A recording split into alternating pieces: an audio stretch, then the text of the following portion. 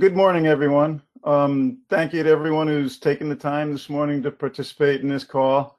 And especially thank you to Sarah and Jay and to all the others who've worked to pull this together. We've heard a lot about this tool at some of our previous meetings, and look forward to getting into the hands-on phase, which starts this morning. So with that, Kirby, I don't know whether I turn it back over to you or whether I introduce Sarah, or whether I introduce Jay to take it from here. But you just turn it over to Sarah, and she can maybe give people a little bit of info and maybe do a test, and then we'll have Jay give a presentation. Excellent. Okay, Sarah, it's yours. Sure. Good morning. Thank you, Mr. Chair. I'll turn it over to Jay shortly to get into the meat of things. But thank you all for taking the time to walk through this morning. This will be focused on the weightings portion, but we'll give a bit of an overview of the whole risk and uncertainty decision tool.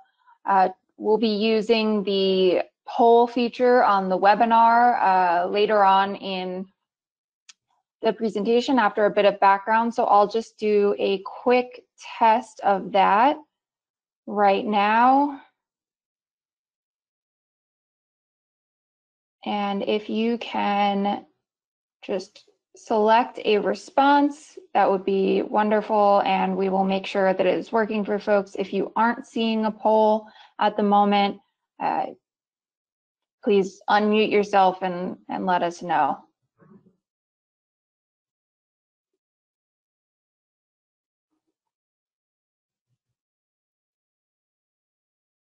And Sarah, I might add, if you're seeing the poll but you can't respond, raise your hand and let us know.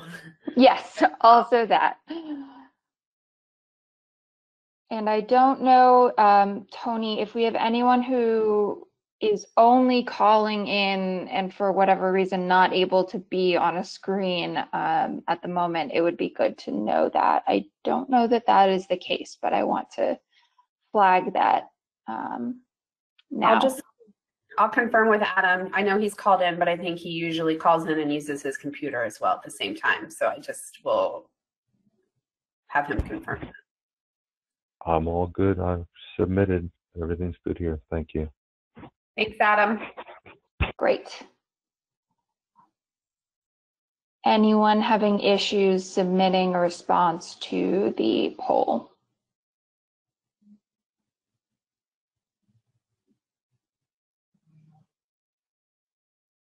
Okay, and I think Jason will note this later, but I'll just note from the top that if there are any members of the public here, we would ask you not to respond to the polls that we have later are to gather board input on the weightings. And with that, I will turn it over to, and I will close the poll so this, hopefully Maya, you can take the screen back. Thanks.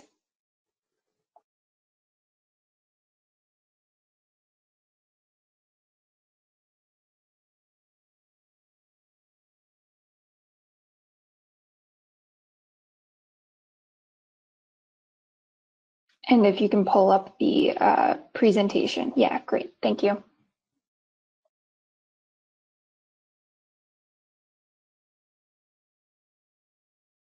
Are you ready for me to roll? Yeah, take it away, thank you. Okay, great. Good morning, everybody. So what we're doing here, and as always, thanks to Kirby and Sarah for getting this excellent presentation kind of prepped up for us here. What we're going to do is run through some slides. I'll try not to take too much time, but we want to sort of reorient you. So now we're doing it, right? We're doing the risk and uncertainty, at least a portion of it, and so we wanted to just reintroduce you to what exactly it is that we're doing. And you know, the sort of the goal for today, and we'll try and get you prepped up really quickly here, and then we can start giving our weightings to some of this stuff. So as a reminder, what we're doing today is we're addressing a portion of the risk and uncertainty decision tool, and that has to do with the different weightings, and we'll kind of give you a good sense of what we mean by that. Next slide. So if you think about what we need to do for management in the case of Tautog or for any species, you have these governing documents, and they usually require some sort of action to take place if something is going wrong, or I guess right as well, in the population. And so in the case of Tautog and Amendment 1, we have this rule that says if the current F exceeds the regional threshold level, in other words, that we're overfishing, the board must initiate corrective action to reduce F to the regional target level via a management document within 1 year of receiving the overfishing stock status. And then the guidance for that is that the management measures will be developed based on, and you can see the red font there, at least a 50% probability of achieving the F target. And so at least isn't exactly 50%. So how do we determine what that final probability will be in the end? Next slide. So the risk and uncertainty decision tool, it incorporates a whole bunch of information related to, not shockingly, risk and uncertainty. There's a bunch of technical inputs in there, and then associated with those technical inputs are weights, and that has to do with the way we kind of model the information in the end, where we put them into this logistic regression. So we have these weights, and what those weights do is they give you the relative importance of each of these different elements within the overall tool. So those weighted inputs, they're combined, and in the end, what they produce is that recommended probability of achieving the F target. And it does it in a way that, explicitly addresses lots of the things that we care about with our populations that we manage. So we take that recommended probability, and then we use it in our projections to develop those management options. And so next slide, please. The weightings for the decision tool, they're the focus of today's discussion. And before I hit that second bullet there, the importance of this, if you recall, what we do in a lot of situations is we start off at a 50% probability because we don't know where else we should be starting. And then we ask the technical committee, usually in this iterative process, hey, how about 60%, and how about 40%, and how about 45%? And we sort of do this, game with picking these probabilities, and it's not really clear why people are asking for these various probabilities. And so what we're doing here is being really explicit about what is important to us in our decision process, and weighting those things in a corresponding manner. So the way we're going to operationalize this weighting is we are going to do some polling today on some questions. And the responses to the poll that we're conducting today, those are going to be averaged to produce the preliminary weightings for the Tautog decision tool questions. Next slide. So the technical inputs, you have the current status of a component of the biology, ecology, or the fishery. Those things, we're having them originally gets scored by the technical committee and the committee for economics and social sciences, and then we're going to add in board and advisory panel input as well. And so as an example, a stock status technical input would be the probability that overfishing is occurring as produced by the stock assessment. And then another example is that management uncertainty technical input could be a score of, this is kind of a sliding scale, so it could be a score of 5, which would be very high, and that's due to significant illegal fishing activities, which we think we have in the case of Tautog in some instances. So that's the technical inputs, that's part of the tool. And then the weightings, and so what the weightings do is it tells us how important each of the technical inputs are to the board's risk considerations. So these are based on the board preferences. And so if the board considered stock status to be, and this is just made up, but just to give you a sense of it, if we considered stock status to be twice as important as management uncertainty, the stock status could be weighted twice as high as the management uncertainty component. And that way we're putting within the tool in a priority fashion, because we're doing it today before we have any of this other information that we're looking at, that's going to be weighted, the stock status is going to be weighted twice as much in that eventual probability that we produce from the tool. Next slide. So the components of the decision tool, they're listed here. You've got stock status all the way down to the socioeconomic information at the bottom there.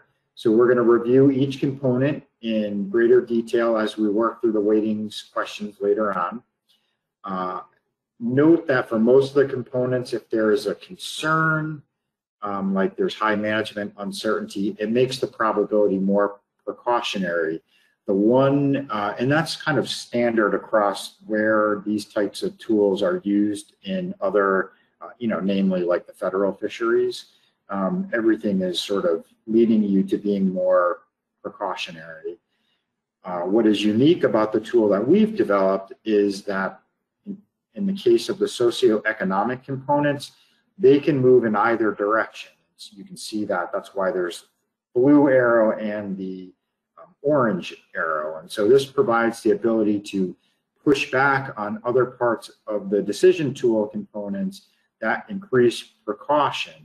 And so an example of this is the socioeconomic component could account for the potential negative short-term economic impacts of lowering the harvest level. And so, that would allow you to kind of pull back on what may be this compounding precautionary effect of the other components. It's not always the case, though, that the socioeconomic components are pulling back, in a less precautionary manner. In particular, when you think about the long-term potential aspects of some of the socioeconomic factors, those could push you in a more precautionary manner as well. So this component moves in both directions, and that's a unique part of the tool that we've developed. Next slide. So this is just kind of again an example of how this will work in kind of a visual way. So these examples are going to kind of show the impacts of weightings on the final outcome. So next slide. So the first example is that the default weighting where each component of the decision tool has equal weight within the model. So because both model uncertainty and management uncertainty were scored as high in this case, you can see the two blue arrows there, they increase the probability by the same amount. The two arrows are of equal length. Next slide. So in the second example here, model uncertainty has a weight that is 2 times the management uncertainty. And so you have, as a result, even though the model uncertainty and the management uncertainty have the same score, they're both high, the model uncertainty score increases the precaution twice as much as the management uncertainty. And thanks whoever flipped that, the extra slide there. But you can see that the arrow for the high management uncertainty is about half the length of the high model uncertainty. So we've placed more value on that model uncertainty in this example. And so that drives more precaution into the outcome of the decision tool. Next slide. So a little bit on the weighting input process. We are going to work through the components of the decision tool. We're going to go one by one. And here is our rubric. We're going to review the type of information used for the technical input. We're going to clear up any questions about that component before we launch the poll. And then we're going to fill out the poll for that component. And then we're going to take each of those poll questions, each of the poll questions is going to ask the board members to rate the importance of that component. And you can see the scale there goes from 1 to 5. And you're going to do this relative to the other components of the decision tool. So if you'd like all components of the decision tool to be weighted equally, you can answer all of the survey questions with equally important. And then the scores will be averaged to produce those preliminary weightings. Next slide. So just because it would be difficult to know going in blind which things you might want to weight more than the others, here is a table that kind of shows you all of the components at the same time. Going in, the default weight for each of them is 0.1. And so that's what we're going to be adjusting here, or not. In the end, we could end up just kind of back at this same place, but the point is that we have explicitly gone in and thought through each of these and have weighed in on each of them in a very transparent way. And so there they are. You've got a set of questions on stock status. Then you've got another set of questions on additional uncertainties that we care about, like model uncertainty, management uncertainty, environmental uncertainty. We've got another component that we put in as a risk component, and that is the importance of the species. And remember, this is sort of a generic, it's set up in a generic way. So this could, apply to any species. So you would want to think about the ecosystem or the trophic importance of Tautog in this case. And then we have a series of socioeconomic questions, and they are split out into 2 clusters. The first would be short-term, so your short-term commercial socioeconomic effects and your short-term recreational socioeconomic effects. And then those same 2 considerations, commercial and recreational, for the long-term as well. So I'm sure we can kind of come back to this slide again if anybody needs, but hopefully I've kind of yammered on here long enough that you've gotten a good look at these. Next slide. With that, Mr. Chair, that wraps up that kind of introductory portion of this, and I'm happy to go back and answer any questions anybody has before we launch into our actual polling. Thank you, Jay. Excellent presentation, and a good review and a good add-on to what we've seen at these meetings before. So any questions at this point for Jay? And Tony, why don't you just let people talk or identify people as they put their hand up? We have John Clark followed by Dan McKiernan. Go ahead, John.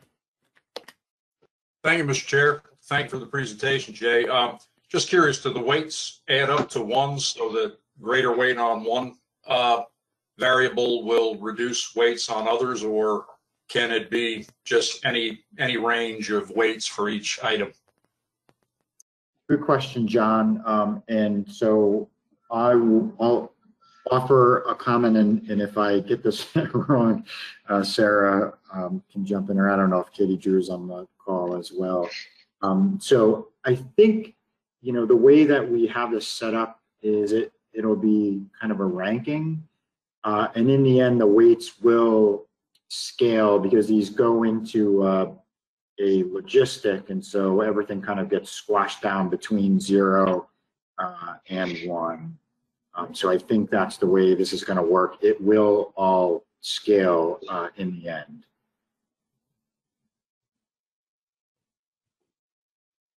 Hey, Dan. Yeah, Jason, if you'd indulge me, I guess I'm struggling with the very simple concept of management uncertainty, and maybe from my benefit, you could give me an example of a species that we're managing that has very low management uncertainty and one that has high management uncertainty, just for a comparison. And Yeah. why management would be uncertain. Sure. Maybe I'll start off with just sort of a high-level comment, and that is, and what I'm doing is stalling to give myself time to think of some examples for you.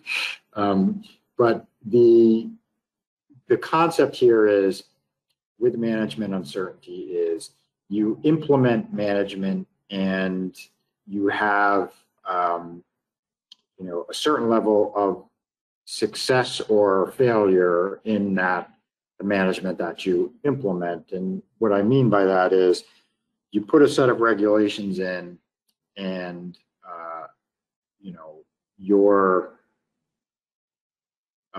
the outcome, whether people are, it could take a number of different forms. It could be people understanding that the regulations have changed and abiding by them, or you know, willfully going against the regulations, or what have you.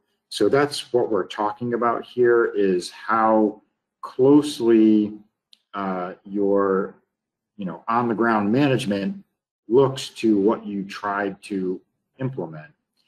And then another aspect of that is, a lot of times when you implement management, you are expecting a certain outcome, and sometimes that outcome may or may not be correct. And so that's the other aspect of management uncertainty, is your, you know, determination of the effect of that management and the outcome, you know, that you eventually see on the ground. And it could be that everyone followed the rules perfectly fine. You were just off on that projection because you missed a variable or something like that in your, you know, when you tried to project it.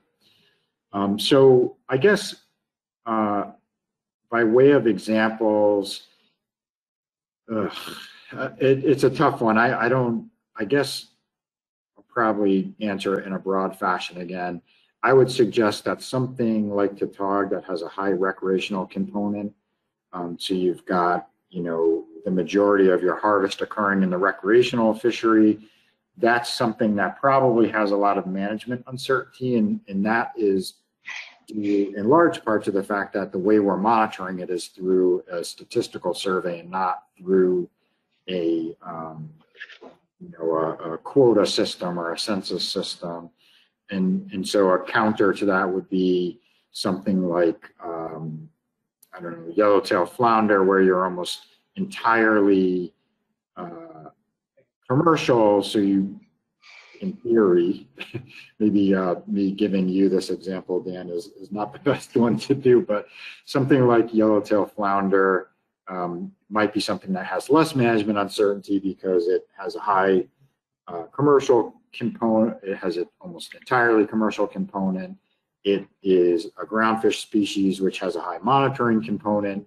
And so that'd be something that has less management uncertainty associated with it in theory.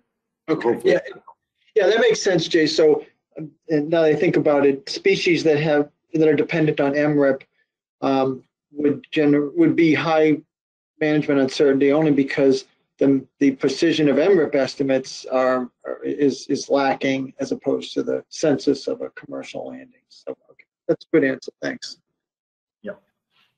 All right, Bill, we have the full New Jersey contingent next in line. We have Joe Semino, then Tom Fody, and then Adam Nowalski. Okay, we'll take it in that order then. Joe. Thanks, Mr. Chair. Thanks, Tony. So I have a question, I guess, to you, Jay, and the group. Maybe if it sounds like we're going to be voting as a board as a whole, but we have multiple assessments, and some of them are, not as robust model-wise as others. So some board members might have a greater concern for, say, model uncertainty, and that's legitimate, but it isn't true for other areas. So have we kind of thought through how that's going to play into the weighting here? Yeah, good question, Joe. And so you can, stop me if I am going off in a direction that you didn't intend. So I think the question you raised is a good one. We talked about that a ton. In fact, at one point, prior to going with this logistic version of the tool, we were thinking about kind of developing different decision trees for different types of assessments. So more analytical, robust assessments would have one set of questions, and then data limited or model resistant situations would have another one. In a case so I think it's a good question. In one of the ways we got around that to sort of collapse to a single method here, but have it work across different situations, as we decided to do this. So we're not running through this decision tool for all species. We're running through it for Tautog specifically. And that will be the process from here on out,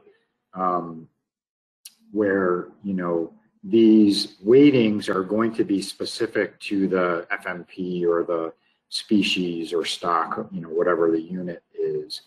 And so I think you can, if you feel differently about one species over another, you can reflect that. Going to be weighting them in a separate exercise. So if that's the way I interpreted your question, Joe. If you meant something different, just let me know. Jason, this is Sarah. I just wanted to chime in if I could. Yep.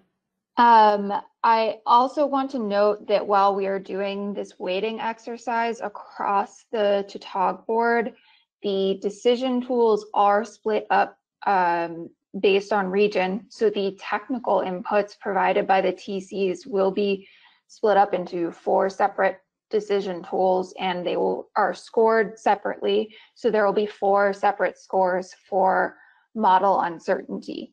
And so while yes, there may be, for example, board members who are more concerned with model uncertainty than others, and so that would be averaged out, and they will all be getting the same model uncertainty weight. They will be getting different model uncertainty scores. So if you had a region where you had very high model uncertainty, and then that's multiplied by whatever the board determines the weight should be, it's still going to get a higher total score for that than another component that has a lower model uncertainty score multiplied by the board weight. So I think it will still reflect concerns about model uncertainty. The other thing is, even if something has a low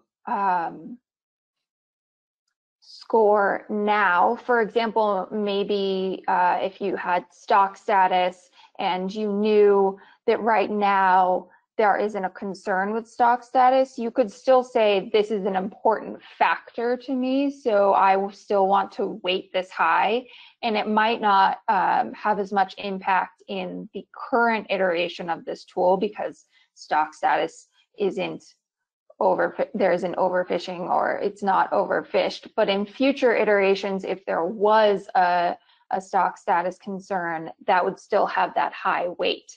So just because there isn't a concern with it now, you're sort of thinking about it on a more holistic level of, in the grand scheme of things for Tautog, if there was an issue with this component for my species, how important, or for my region, how important would that be in comparison to the other components, rather than necessarily a really focused on this moment, what's the biggest issue for Tautog? So taking a step back and looking at the big picture. Thanks for that, Sarah. Joe, does that fully answer your question? Yes, and thank you, both of you. Okay, very good. Tom, you had a question? Yeah, question and a comment. I look at this and I think about what we've been dealing with the SSC for the Mid-Atlantic Council, because of parameters the Mid-Atlantic Council gave the SSC years ago. And we constantly have quotas that we could harvest much higher, but by the time the SSC went through the precautionary approach that they used because of directions the Mid-Atlantic Council gave them, it basically reduced the quota. And years of trying to justify why we're above two targets, 2 times target, and we're still not increasing the quota. I don't know. Sometimes I worry that we can look at this and what's in there to protect us from doing that and wind up in a situation where we have the public totally losing trust because we show them this bigger, without going using a precautionary approach, this bigger quota they can harvest, and all of a sudden we're greatly reducing it. So that's what I'm trying to figure out. How do we safeguard in this? I know we're not obliged like the Mid-Atlantic Council over what the SSC does, but I have some concerns, and I'm trying to figure out how do we weight this more that we don't wind up in the same situation. And like what they just said, that we're going to basically give recreational species are going to be more precautionary because we don't have necessary data, yet it's no fault of the recreational sector that we're going to affect both the recreational commercial on those species. It's the fault of us not being able to do the science to get the better information into the models. I mean, that's what I'm trying to deal with right now. I'm trying to figure out. Yeah, thanks, Tom. I appreciate the opportunity to sort of offer the context there with, the risk policy that probably most of the folks on the call are most familiar with. So I'll start by saying, one of the unique things about this tool is we have a situation where we can actually, if you think back to the slide with the arrows on it, most of the blue arrows are kind of pointing to the left, but then the socioeconomic components could go left or right. And so that's a unique aspect of the tool that we developed, where everything isn't necessarily pushing you towards the more conservative, precautionary side of things. So there is an opportunity here for the board to, offer their concerns about short-term or long-term socioeconomic impacts, for instance, to a recreational fishery or what have you. So we have that built into our tool here, is that ability to kind of pull back a little bit. Additionally, I guess what I would say in a more general sense is that, in essence, we are kind of already, we have a process where we are accounting for uncertainty.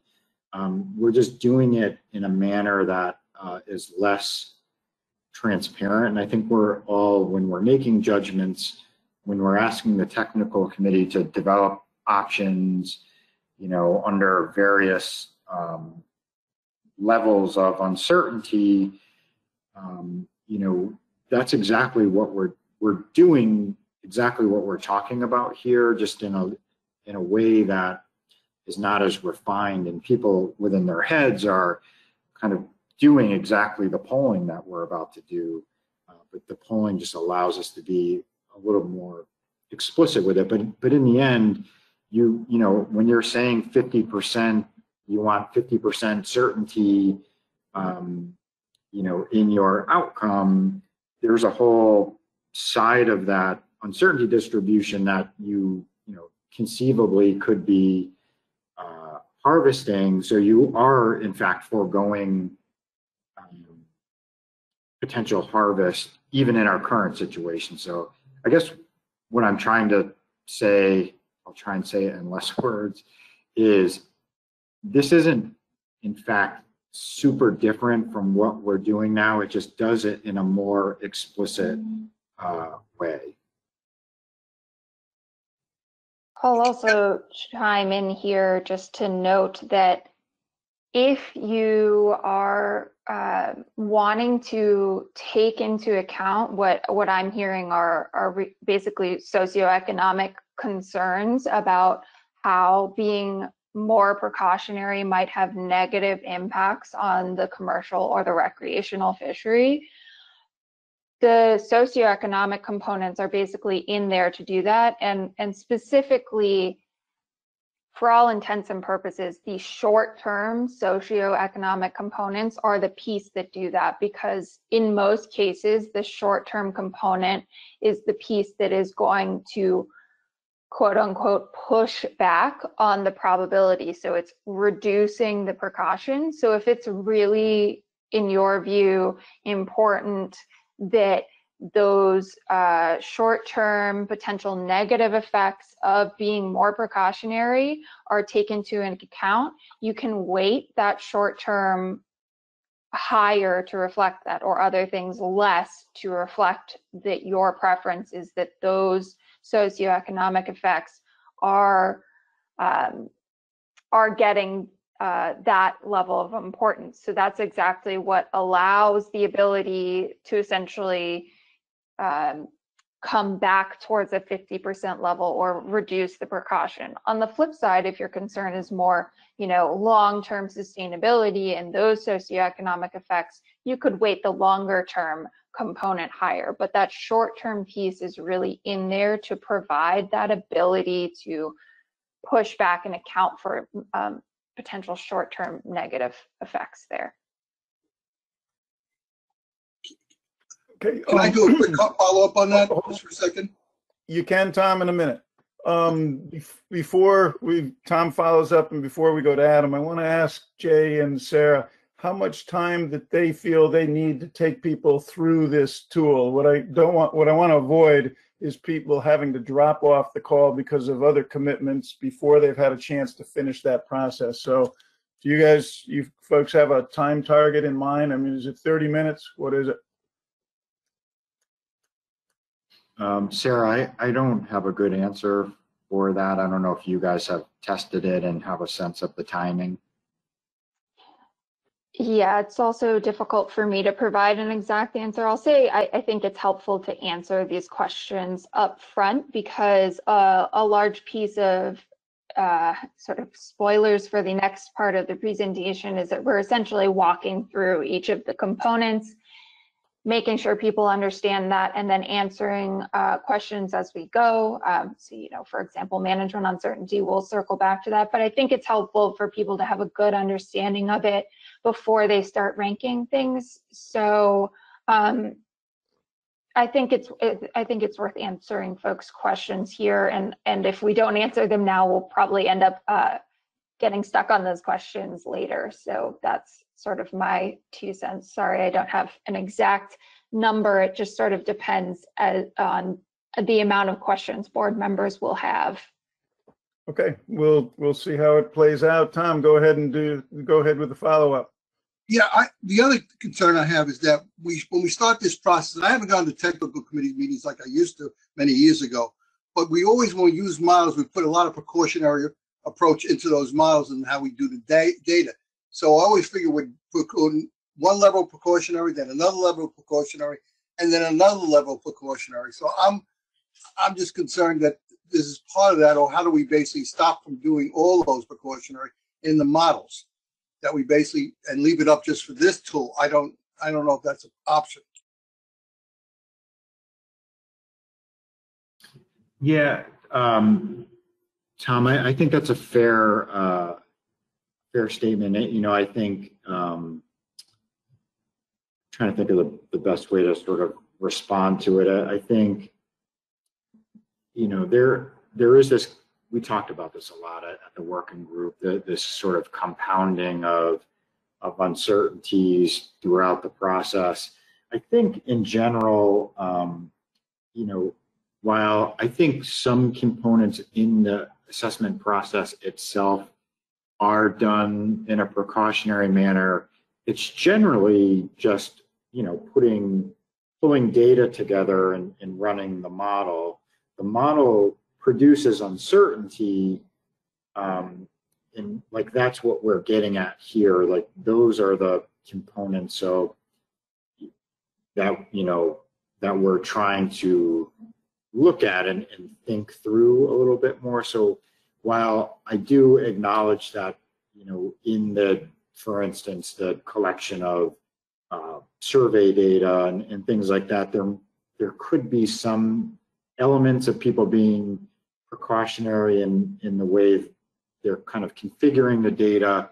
I don't think it's a gigantic concern, and in fact what is really produced is uncertainty, and nobody has done anything with the uncertainty at this point. It's, you know, our job now to start to think about those uncertainties and whether to account for them in a significant way or not. I'll also add that the wording of the technical inputs, especially looking at some of these uncertainty components, for example, environmental uncertainty, is that it states, is there uncertainty that isn't being accounted for by the model? So an example of this would be, you know, with an environmental uncertainty, it asks about predator and prey relations, but says specifically that aren't accounted for in the model. So in the case of Atlantic menhaden, we wouldn't double count the predator-prey interactions there because that's already being accounted for by the NWACS mice model. But if this was menhaden before we had done that, this would be a way to account for that when it's missing. So there is an eye to trying not to double count uncertainty concerns or components here.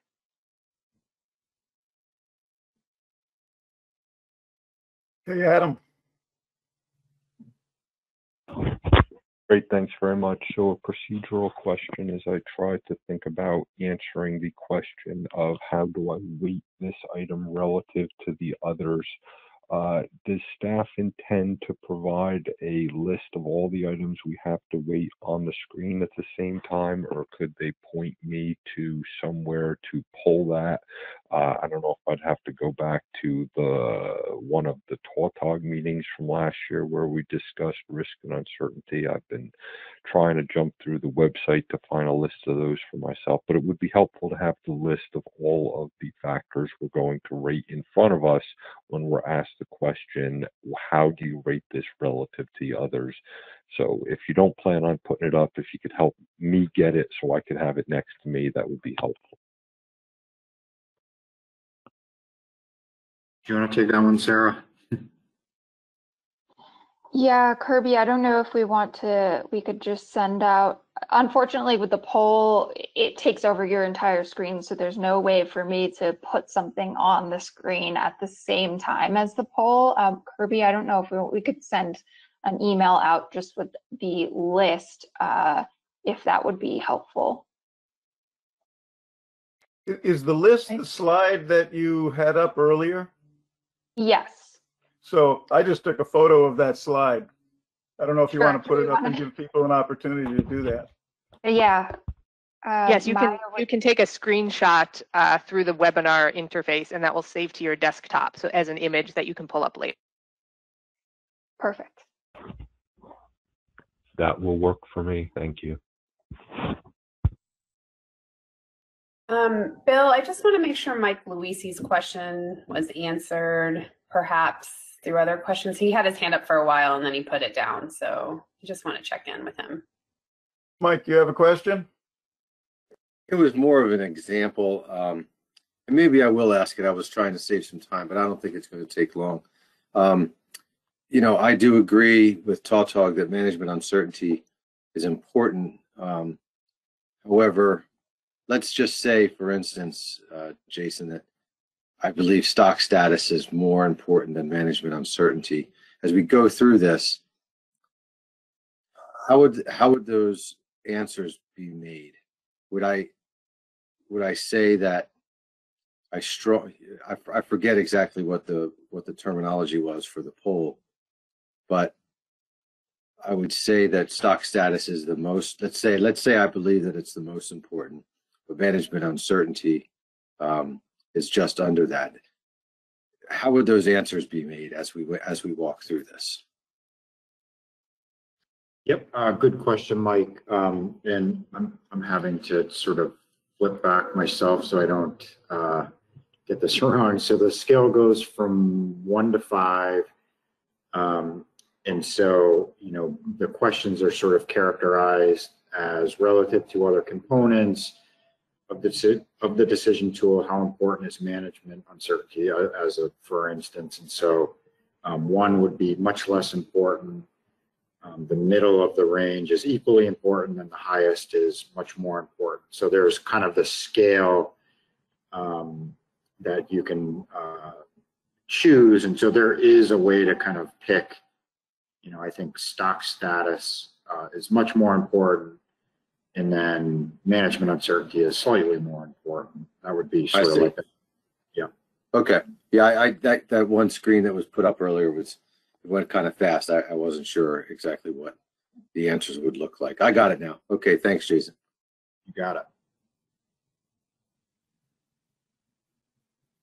Hey, Tony, any other hands up? That's it, Bill. Excellent. Okay, so I believe, Sarah, this goes back to you now to run us all through the process. Sure. I think Jason was planning on running through, but I am happy to also take over. Maya, can you click through the slides, and Jason, let me know if you want to run through it or if you would like me to. Yeah, whoever is prepared to do so. Yeah, I mean, I was prepared to do it.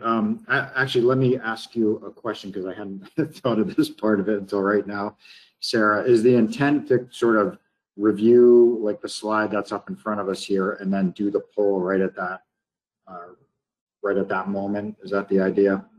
Yeah, exactly. Sort of run through it, see if there are any questions about that particular component, and then once we've answered all questions, we'll launch the poll just for that question. And once folks have had a chance to respond to that, we'll move on to the next component. Got it. Yeah, so Mr. Chair, I'll stick with kind of running through this slide so that I'm not sure if Sarah's the one controlling the poll, so she can concentrate on that part of it. So here's our very first one. This is a technical component, and the component is the stock below the biomass threshold? And so that's the question that the technical folks will be answering, and the input that this one takes is the probability from the stock assessment that the stock is below the biomass threshold. And so your weighting question, this is now our question, is relative to the other components of the decision tool, how important is whether or not the stock is below the biomass threshold? And so to indicate that you would like all components to be weighted equally, you could score all components as 3, which would be, that sort of that middle choice. But that's the question that you're answering in this case and for all the cases. And so, much less important all the way up to much more important. So I'm happy to clarify anything on that very first question for folks. Any need of clarification, or are we ready to? We have Mike Luisi. Go ahead, Mike. Yeah, just real quick, Mr. Chairman. This was what I was I should have waited till this slide came up.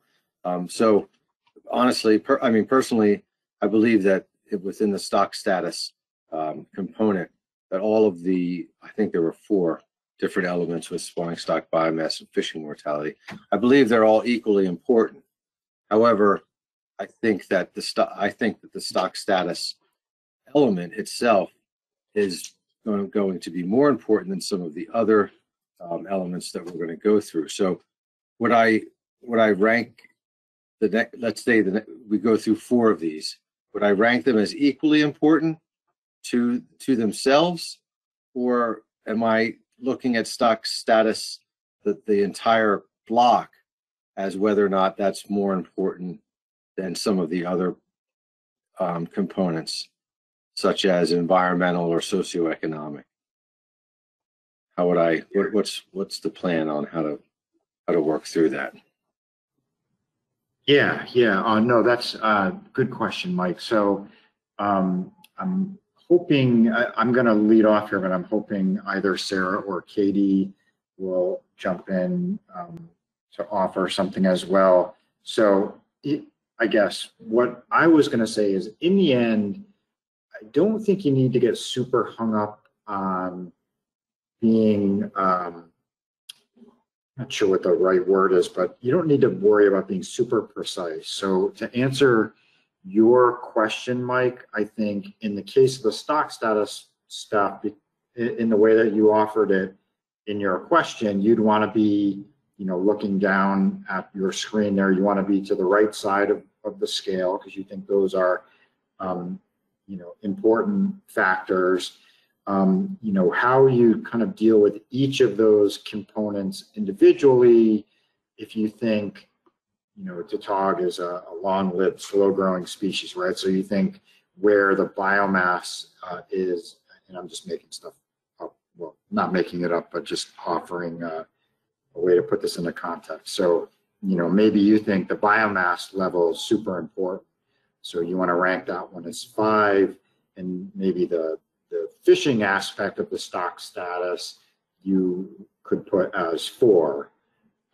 And so, that's kind of how you could think about it. You could go back to another 5 even within the stock status component, because in the end, this stuff is all going to get scaled, not just within the decision tool itself, but across the board members. So you are kind of, all kind of contributing to this, so it'll smooth out in the end. I don't know, Okay, Sarah. thank you. Yeah, I'll just echo what Jay said. It's across the whole, all of the components, so not just within stock status, but so if you, 5 isn't, oh, I can only give this to my one favorite component. You could give 5 to all of the stock status components if you wanted. If you thought, for example, the threshold components are the most important, and then the target components are the second most component, and then everything else in the stock, in the risk and uncertainty tool is about the same. You could say 5 for the thresholds, 4 for the targets, and then 3s for everything else. If for whatever reason stock status is your least concern, you can rate it as a 1. But yeah, it's across all of the components of the decision tool there. And Bill, you have one more question from Adam Nowalski. Okay, go ahead, Adam. What is going to be the finality of this ranking here today? I heard earlier that we had at least one commissioner on from every state. That's great. Looking at the list of participants, it appears that we are short of having even half of what the total number of board members would typically be, figuring 3 per state. Is the intention to bring the results of this survey work back to a board meeting that would occur during one of our regularly scheduled seasonal meetings outside of one of these non-meeting week meetings for further discussion or finalization? I just have some concerns about the finality of this. Given, I don't know how else to describe it, but the lack of participation that we seem to have from board members here today. Adam, I'll take a shot at that. My understanding is that there's this webinar in person that people will participate in rating, and then from this will be an additional tool, if you will, developed that will enable those who haven't been able to participate in person today to be able to go through the same exercise and provide their input before this is all coalesced and brought to the board. Kirby, Jay, Sarah, am I on track with that? Yes, thank you, Mr. Chair. That's exactly correct. There will be a survey sent out to board members who are not able to attend this, and we will also provide the recording if they want to review the presentation and discussions that happened today, so that everyone will get the same information and explanations. And we'll also provide a copy of the slides. And another layer on top of that, once we average together everyone's responses, this will also come back to the board for review at one of the quarterly meetings, so that this isn't a final take on the weightings. There will be an opportunity to discuss them afterwards as well. Important point there. This is a test. Tautog is a test of this system, and there might be some subsequent refinement. And given my 2 years plus now experience with this board, I'm sure there'll be considerable discussion before anything is finalized. I have a question now for Sarah and Jay. Going forward, is it your preference to take questions, to continue taking questions as each element is brought up, or you know, how did you envision this unfolding at this point? And again, my concern is a little bit of time, and I don't have a feel for how many people might have to leave the call at 10:30. Yeah, thanks, Mr. Chair. So here's my my projection. I think, you know, once we get through this first one, maybe something occurs to somebody on the next slide. I think we'll start to get less questions as we're going along. I think it'll speed up.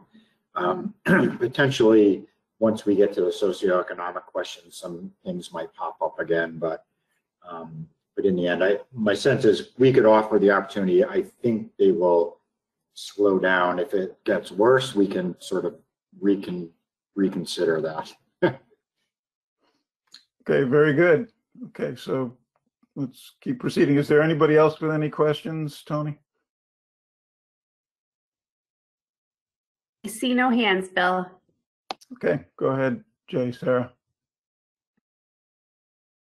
So I think with no more questions, Sarah, I think we're ready for the poll. Okay, great. I will launch the poll. And again, if there are any members of the public, please do not respond to the poll.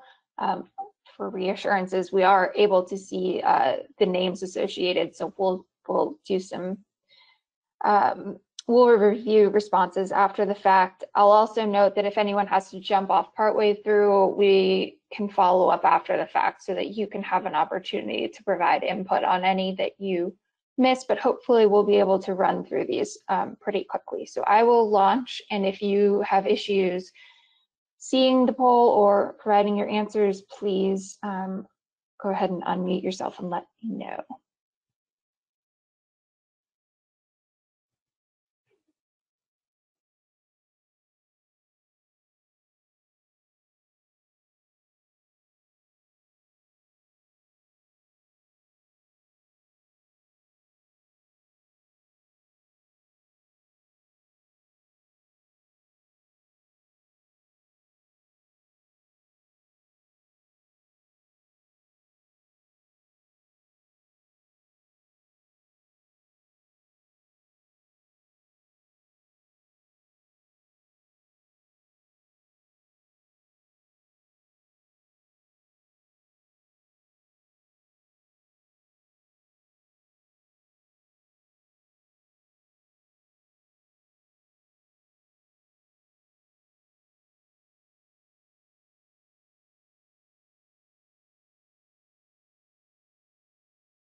Okay, I'm seeing responses slow down. If there's anyone who needs more time to respond or is having issues responding, please either unmute or raise a hand so that I can give you a little more time. Otherwise, I will close the poll.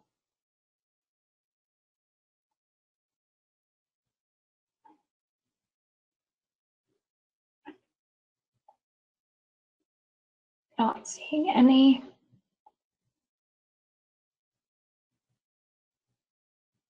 Great, I think we can move on to the next slide. Thanks, Maya.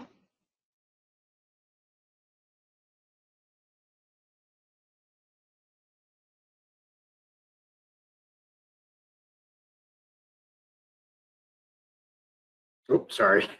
Oh, yeah, sorry.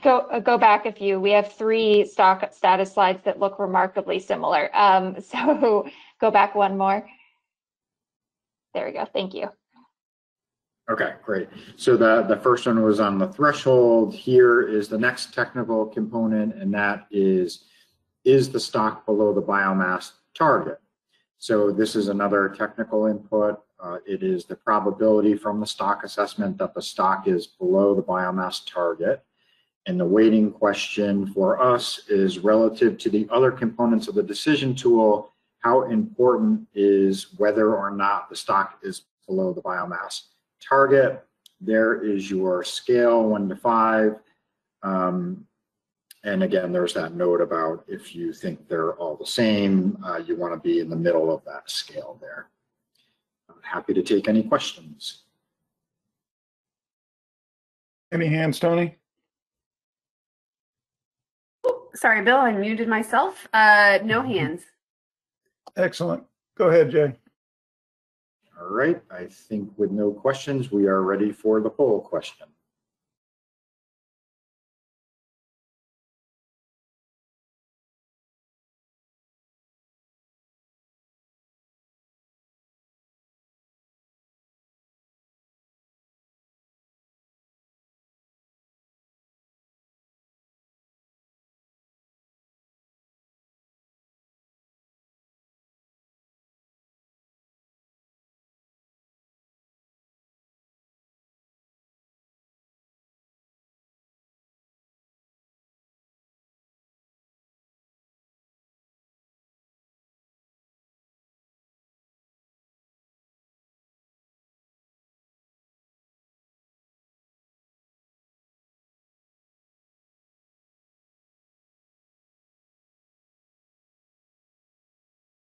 Okay, again, I'm seeing responses slow down. If anyone needs a little more time or is having issues, please raise a hand.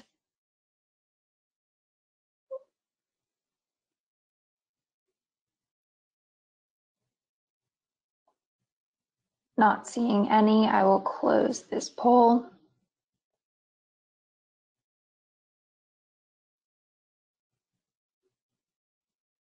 And we can move to the next slide, please. And Next slide. before you do that, Jay, Tom Fody has a question. Sure. This is Go just, ahead, Tom. just a quick question. You're monitoring who can answer to these questions. Are you monitoring how we answer these questions? Because that should be made public if we are. I don't care. Yeah. I believe the answers are associated. Yeah, they are associated with names. We aren't going to provide sort of instant feedback on how the board is voting because we want to combine it with other board members who are not present right now and make sure in case anyone from the public accidentally responded or anything like that, filter those out. And there isn't a way to do that via the webinar, but we will compile all of those responses later.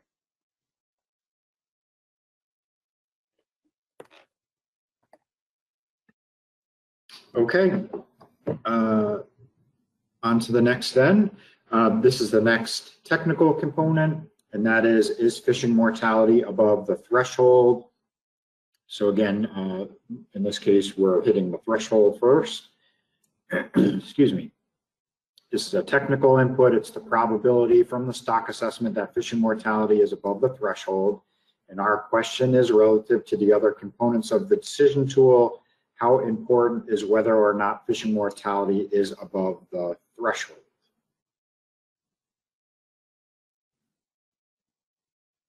And with that, I'm happy to take any questions, or we can go to the poll if there are no questions. Any questions, Tony? Tom, is that a leftover hand or a new question? Leftover hand. We have no questions, Bill. Excellent. Go ahead.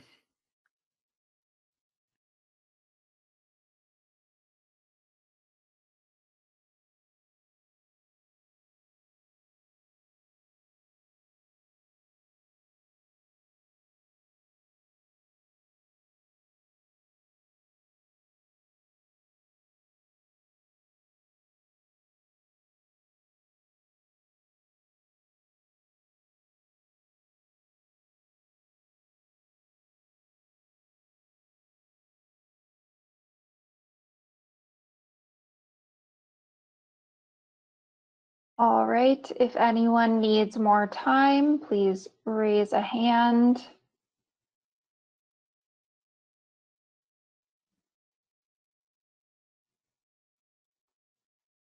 Okay.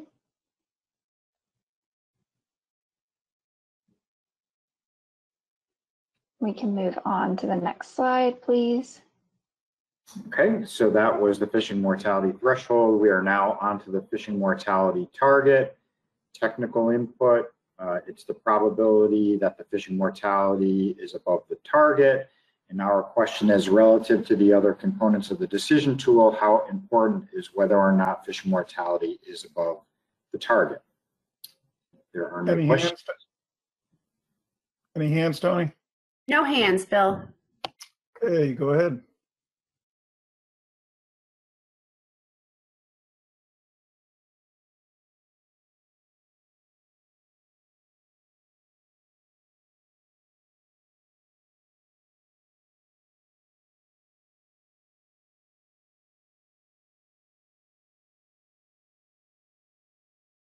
Okay, if anyone needs more time, please raise a hand.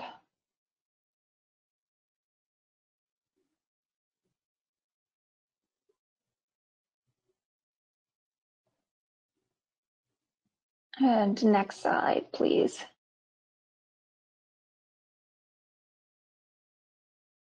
Okay, this is another component. We're now getting away from some of the stock assessment stuff, and this one is actually, it is related to the stock status stuff, but this one is how much model uncertainty is there.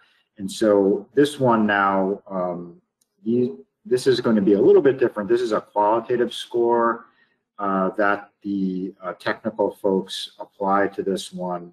It's based on information such as model diagnostics like retrospective patterns, some of the sensitivity runs that they do, and how different they might have been, how the model is fitting the data, how the model is able to estimate parameters, and sensitivity of the model to starting values. And so this is a technical input. It's not about stock status, but is about the tool we use to determine stock status. in the importance of that. So the question for us is relative to the other components of the decision tool, how important is model uncertainty? Any questions for Jay or Sarah? No questions, Bill. Great. Go ahead.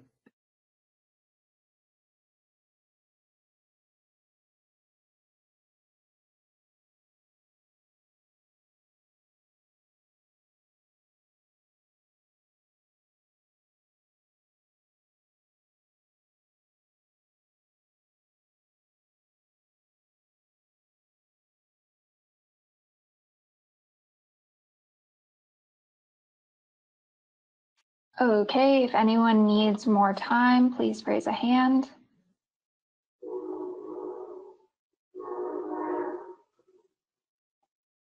Seeing none, I will close the poll. And next slide, please. Okay, now we're moving on to management uncertainty. So how much management uncertainty is there?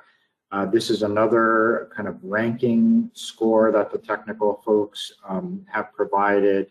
It's based on information such as past management performance, illegal fishing activities, ability to regulate removals, and ability to monitor the fishery and to monitor compliance.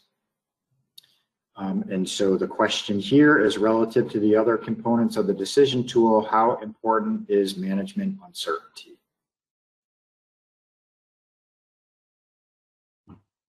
No questions, Bill. Very good.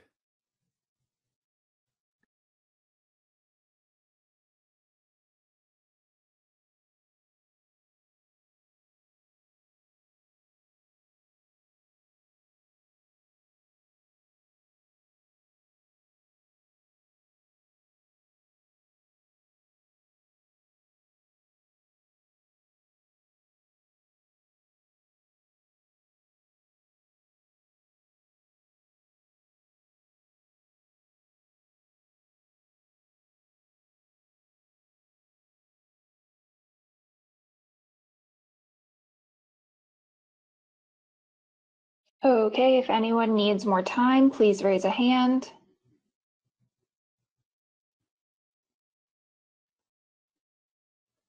Seeing none, I will close the poll.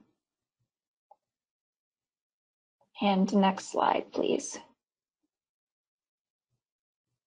Okay, this is the last one in that first additional uncertainty, or the additional uncertainty category that we had on there, and that is environmental uncertainty. And so in this case, the technical input is another qualitative score. And what this one is getting at is it's based on information such as environmental drivers of recruitment, habitat loss, climate change vulnerability, predator-prey dependence, and natural mortality not accounted for in the stock assessment. And so our question here is relative to other components of the decision tool, how important is environmental uncertainty? And so this one, just to sort of re-emphasize, we have one on the ecosystem and the trophic importance. This is the other environmental aspects that you might want to account for, and recall that you're thinking about this specifically for the case of Tautog. And I think I already, so the question is, I'm not sure if I said it yet, is relative to the other components of the decision tool, how important is environmental uncertainty?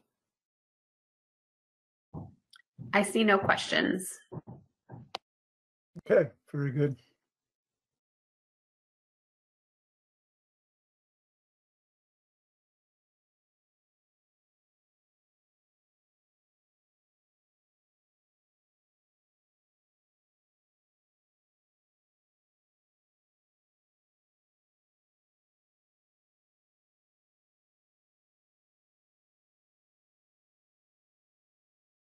Sarah, are you there? Yes.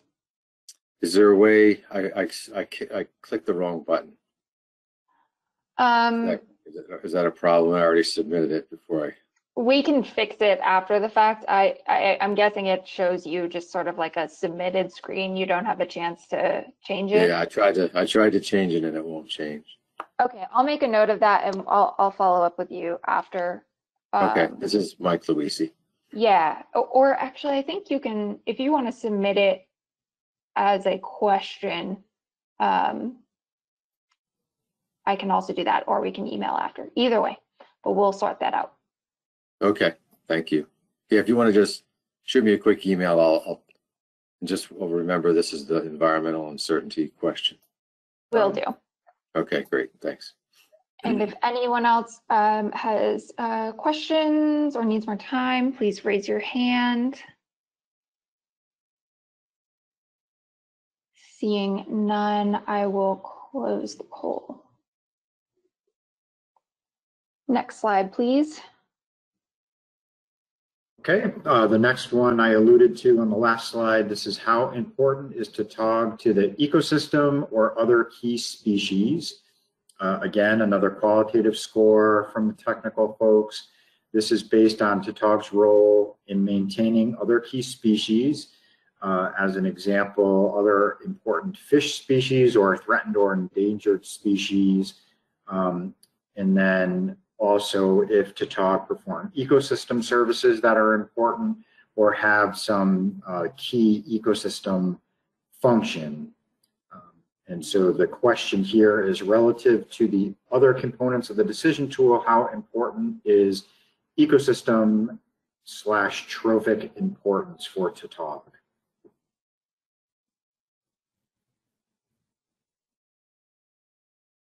I see no questions.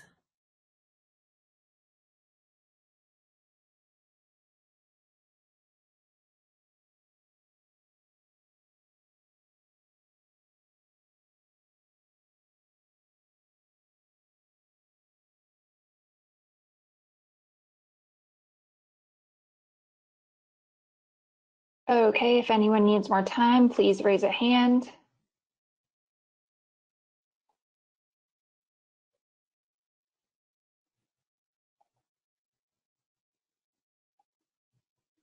Next slide, please.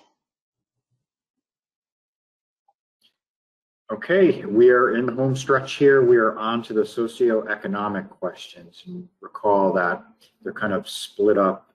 There are 2 on recreational, 2 on commercial, and they each have 1 short-term and 1 long-term consideration.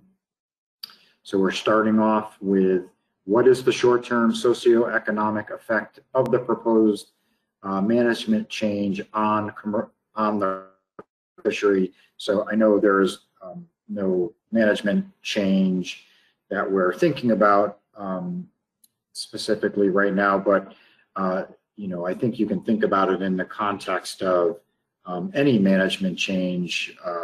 You know, it would likely be a more restrictive change. So you can think about it in that context. So for the technical input from the technical folks, the score was based on total ex-vessel value, community dependence indicator, the scale of the proposed management change, in other words, the percent change to harvest produced by other components of the decision tool, and the anticipated effect on the community.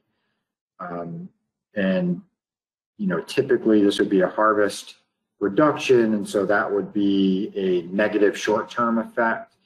And this one would typically push back on the recommended probability if you gave it more importance. So the question is, relative to the other components of the decision tool, how important are short-term socioeconomic effects on the commercial fishery? Any questions for Jay on this one? And Jay, just to be clear, I'm thinking of this in terms of the party charter is falling under the recreational category of these questions.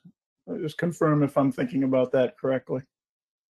I agree with you, Mr. Chair. I think when you're thinking about party and charter, at this stage, we don't manage them separately, I don't think. So I think you can think about them as a component of the recreational fishery. Thanks, Jay. Any other questions? Nope, no questions, Bill. Okay, very good.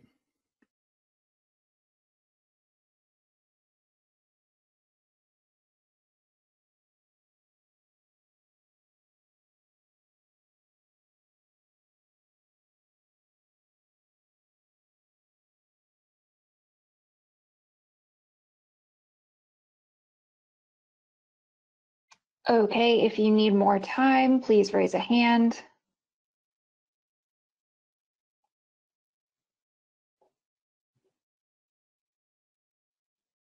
Seeing none, I will close the poll. Next slide, please. Okay, sticking with the commercial sector here, the next question is, the next technical component is, what is the long-term socioeconomic effect of the proposed management change on the commercial fishery? So now we're thinking long-term. The technical input here was a score based on the total ex-vessel value, community dependence indicators, the scale of the proposed management change, and the anticipated effect on the community. Again, this is typically represented by a harvest reduction, but when you're thinking about it in the long term, there could be a positive effect because the population will rebound. And so this typically adds to the recommended probability. In other words, adds more precaution if you score it higher. So relative to the other components of the decision tool, how important are long-term socioeconomic effects on the commercial fishery?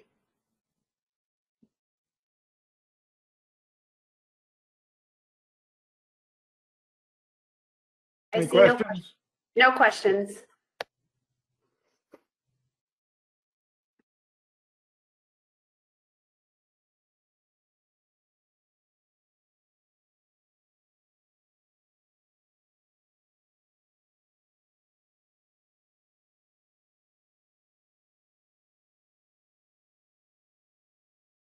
Okay, if anyone needs more time, please raise a hand.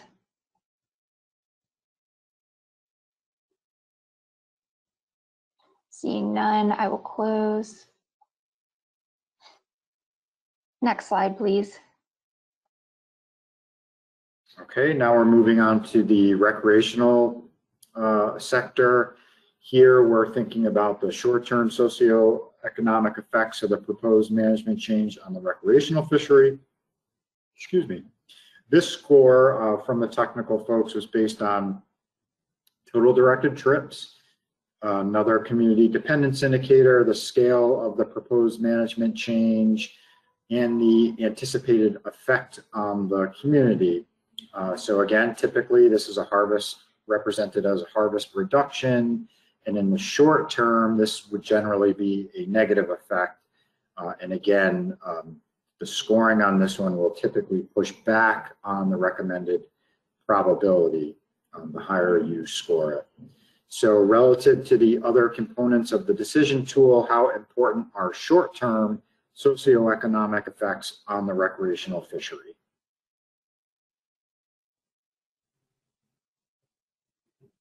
I don't see any hands.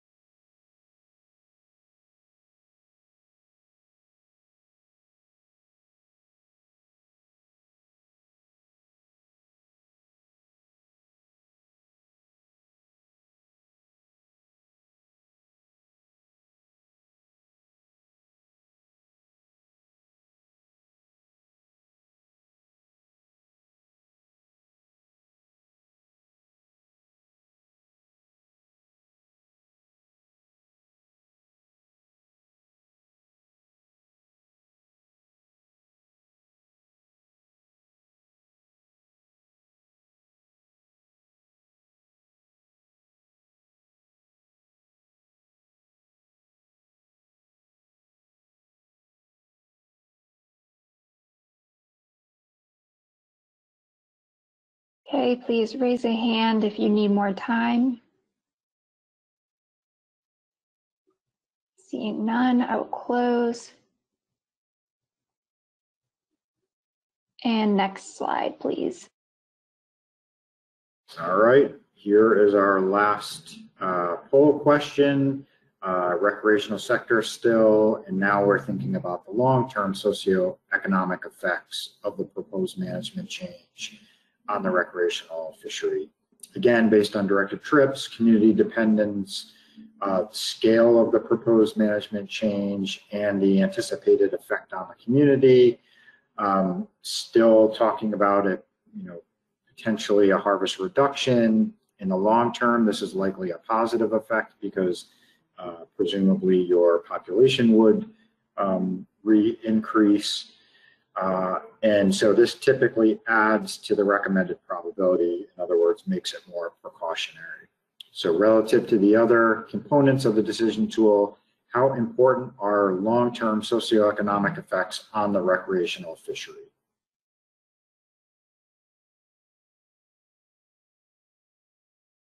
Any questions?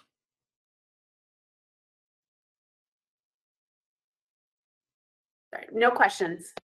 Okay.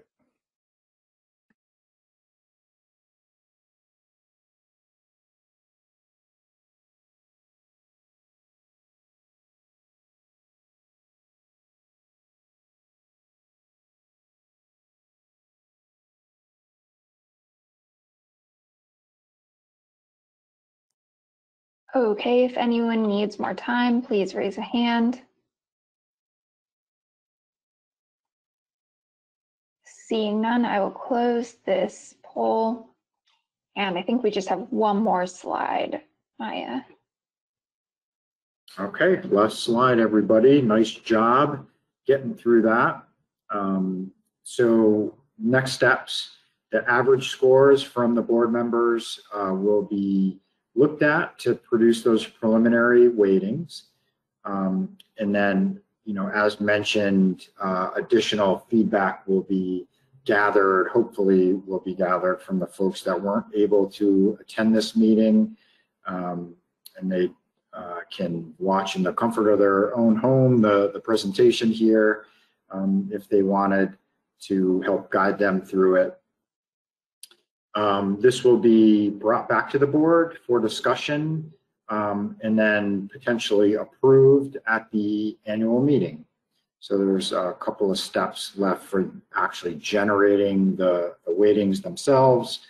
But, I think that's basically the kind of the gist of it. That's how we will create, or we have created the weightings. We're just looking for a little more information from folks. So we'll compile the preliminary risk and uncertainty report with the technical inputs from the technical committee and the Committee for Economic and Social Science. And that will also be made available to us for review at the annual meeting. So with that, I am done with the presentation. We are done with the poll, and I'm happy to turn it back to you, Mr. Chair, for any closing comments. Thank you, Jay. Thank you, Sarah. And I'll open up. Are there any remaining questions or any points that anybody wants to make relative to this exercise we just went through? Just giving it a second. I don't see anybody raising their hand, Bill.